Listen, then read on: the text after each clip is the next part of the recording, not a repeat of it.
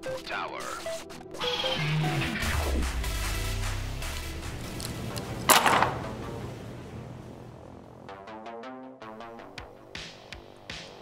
Hey adventurers, and welcome back to Tower TV. I'm Wyatt and we are here with a beginner's guide to miniature painting. In the video that follows, we will be covering some of the basics as well as some of the tips and tricks for getting you started, but first you will need some brushes. I will be using the beginner's hobby set from Army Painter for this video, and we will also be covering some of the goodies like the wet palette, also from Army Painter. And so this is going to be the wet palette that I always use and recommend to customers whenever they come in store. And featured inside this little kit you see in front of you are 2 hydro foams, 50 hydro sheets, a little bottom board, a brush holder, and the lid to keep your paints nice and fresh when you start painting. Next we will be having the little carry case. For this video I will specifically be using the Citadel Paint line, and this is a whole box made just for all your Citadel little paint pots. And depending on the project you might even need some primer. Pictured above is going to be the Citadel Primer.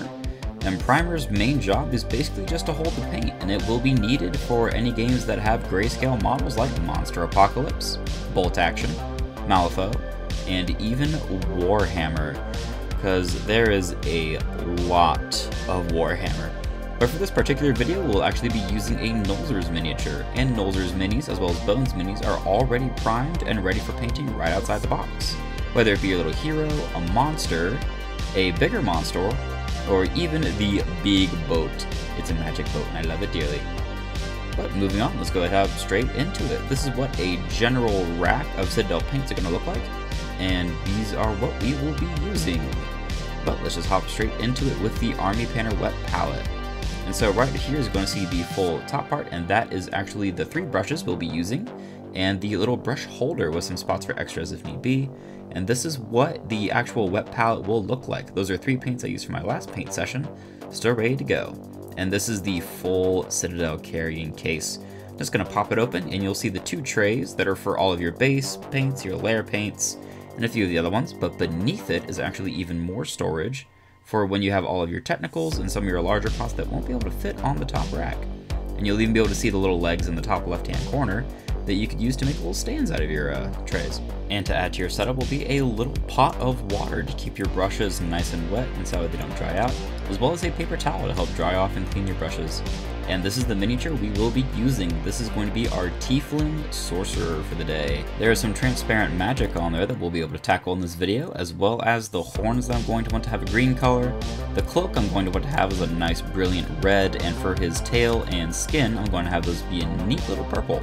And so let's get straight to it with Khorne Red being the first base paint we are going to start out with. So base paints are kind of your first layer when you actually get to it, and we'll be using our standard brush. And so when you actually get some of the paint out of the pot, you'll actually want to use your wet palette to thin out your paints to make sure they don't get too much on the miniature, because you can always add more. It's a lot harder to take some off.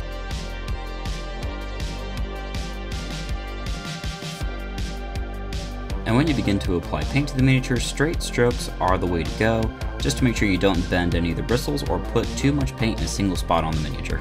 And when you start covering a bit of a wider area like the cloak that we're going to have here, you may notice there will be some lines from where you can see the brush actually leave behind some of the paint in a certain pattern. Don't worry too much about these, as we will get back to them later on in the video. And be sure to maintain just having straight strokes as best you can as you get to a lot of those hard to reach places inside the cloak, under the tail, or all those features, as well as having your handy dandy paper towel nearby to wipe off your brush whenever you wash it. Since something to look out for will be droplets of water left over on your brush, and if those do stick around, they will water down your paint.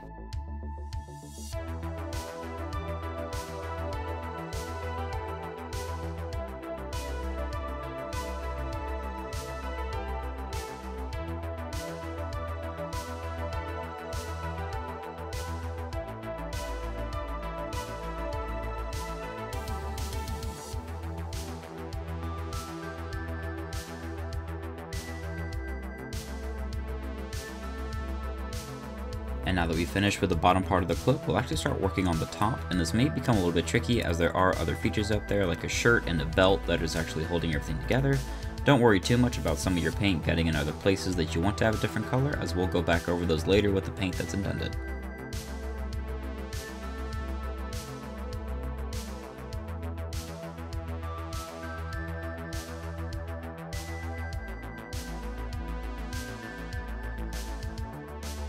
And now that we've finished that layer, we'll start working on the boots, gloves, and pants. We'll have Rhinox hide serving for the darker brown for the boots and gloves, and then we'll have Deathworld drab being the khaki that we're going to use for the pants.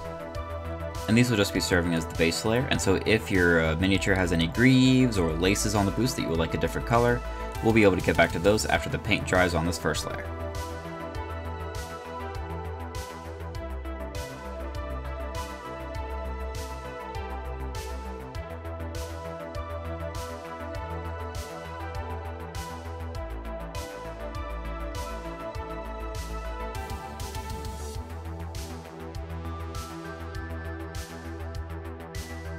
And while that's drying, we can go ahead and get our fine detail brush and Abaddon Black and start going over all of the belts that are still going to be over top of the coat.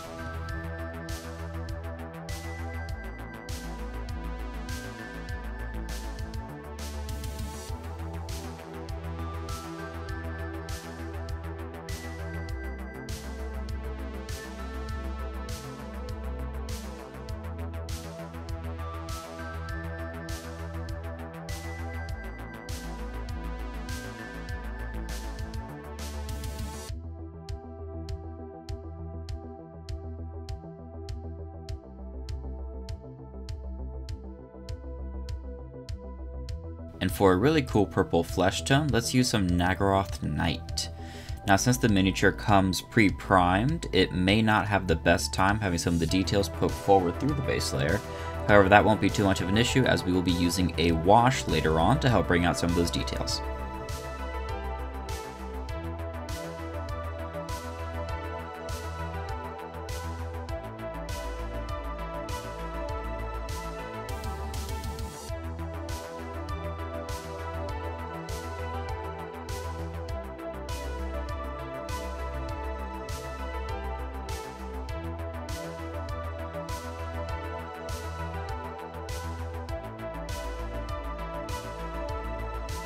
My hand does slip a little bit right here when I start adding some paint to the face, and it does get a little bit on the white shirt, but that won't be too much of an issue when we actually start to doing some of the touch-ups.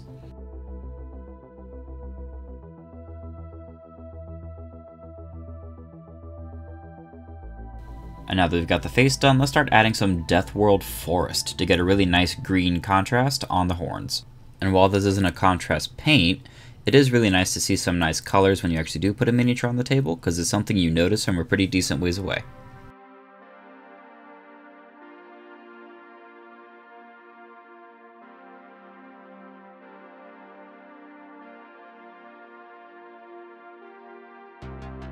And as we start going over and doing touch-ups of the miniature, like right here I'm doing some extra work on the red cloak. If you would like a different method of actually getting some of the spots that you may have missed, there is the contrast paints that we'll be getting to later in the video that are more liquid and will have a better time reaching some of these spots.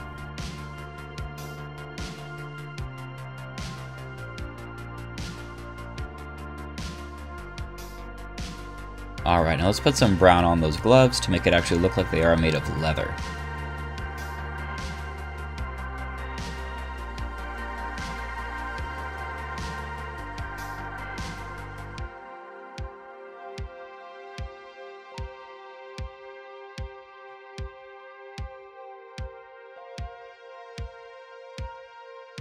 And for that buckle on his shirt, let's add what is called a metallic paint.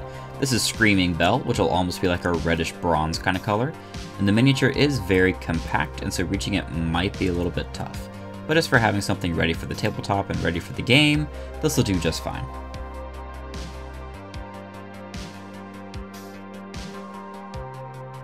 And to touch up on that shirt, let's add some White Scar, which is a thinned out white paint to cover it up and make it look more like a shirt. And now for the famous Nuln Oil. Nuln Oil is what is called a shade paint, and shade paints are meant to be a kind of very loosened pigment that is meant to kind of drip down into the recesses of the miniature and bring out some of the details. Tesseract Glow is a technical that we'll be using for the magic, Blood Angel's Red will be for the cape, Apothecary White is for the hair, while Cygor Brown is what we'll be using for the leather of the gloves. For this, we'll be going back to our standard brush. And so first let's get that Apothecary White on the hair. While Apothecary White is called a white, it does have tones of gray in it to make it actually look like light is hitting that surface and adding that different, well, contrast. Blood Angel's Red is what I was referencing to earlier when I was talking about how to get those hard to reach places. It's also one of my favorite tools for adding depth to cloth. And so as the paint begins to drip down and actually find the place where it's going to settle, it'll actually make it look like there are different depths to the mini. And it's very good for cloth and very different skin tones if you have one of those contrast paints on hand. And if nothing else, it is your absolute best friend for getting inside some of those hard to reach capes. Also note though that it would be best if you had a contrast paint that would match whatever main color you were using, reds with reds, purples with purples, blues with blues, and so on and so forth. And now I'll be using the Cygor brown contrast for much of the same trick on the gloves and the boots.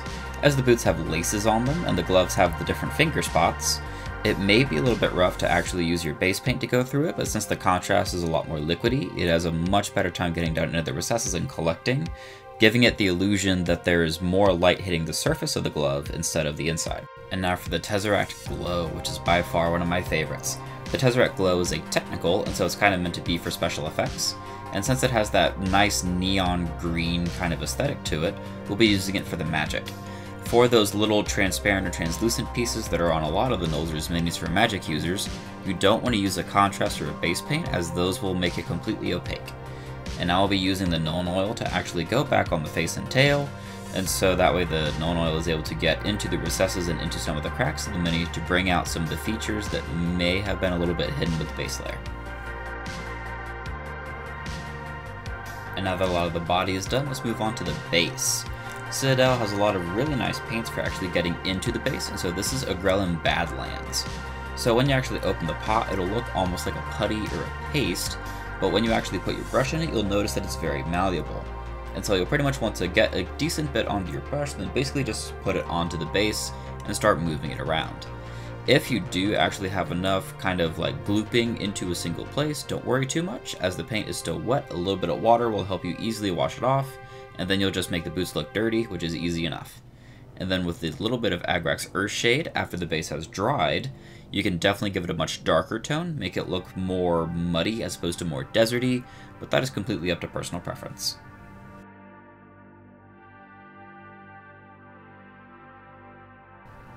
And just like that, we have an entirely complete and ready to adventure Tiefling Sorcerer. You'll be able to see a lot more of the depth of what I was talking about for the contrast paints over top of the cloth.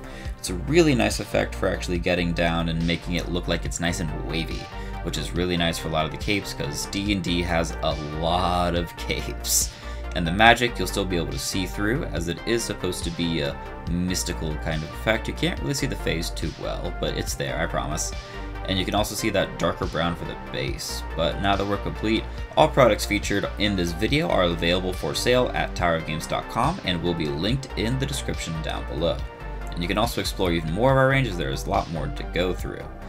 As well as this weekend, Saturday and Sunday, Tower 2 in Newport News is having an anniversary sale for its grand opening. For the 14th and 15th, double stamps on qualifying purchases, as well as giveaways on the Tower of Games Newport News Facebook page. Tune in and maybe get some good old stuff for you and your family. As well as on this video, please comment and subscribe down below to keep in touch with us and to keep up to date with everything that's happening, and let us know your thoughts. Did I miss anything? Are there any cool painting tips and tricks you found out in your hobbying? Or is there just anything else you think would be a good idea to see? Let us know what you want to see, and we'll be happy to see you guys next time.